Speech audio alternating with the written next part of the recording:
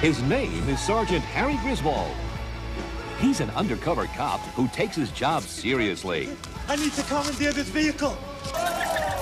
And he's always careful. Crime is at an all-time high. And to make matters worse, an ancient prophecy has unleashed an unbelievable evil spirit. And Griswold is caught in the middle of the crossfire. Strange things begin happening all around him, and even stranger things begin happening to him. A regrettable twist of fate has chosen you as a recipient of amazing supermortal powers. He is crazy. He is confused. And he is turning Japanese. Can't believe this. I'm eating smelly dead fish, and I'm loving it. But raw fish is chopped liver compared to the wild adventure that is about to take over Griswold's life. He becomes Sgt Kabukiman NYPD, able to leap tall muggers with a running start.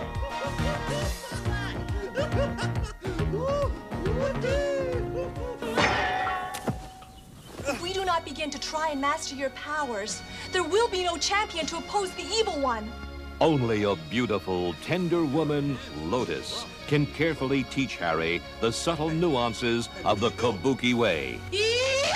She becomes his gentle, sensitive sensei.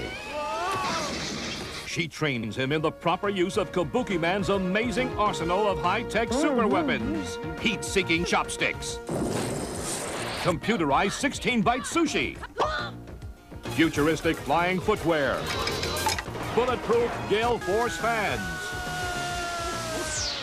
and pyro-projectile parasols. He is a one-man army of awesome Oriental artifacts. He is Sgt Kabukiman NYPD. This guy in the bathrobe is a real hero. Real New York hero, huh? Yeah. And of course, he's a real New York lover, too. Meanwhile, crime is still running rampant. And time is running out. My time. The evil one is worse than any criminal Griswold has ever faced.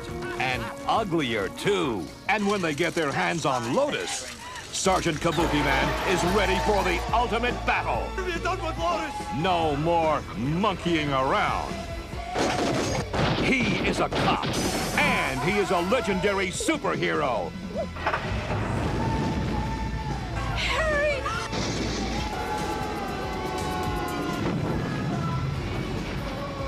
He is America's first accidental Oriental crime-fighting hero. His name is Harry Griswold, but you can call him Sgt Kabukiman NYPD.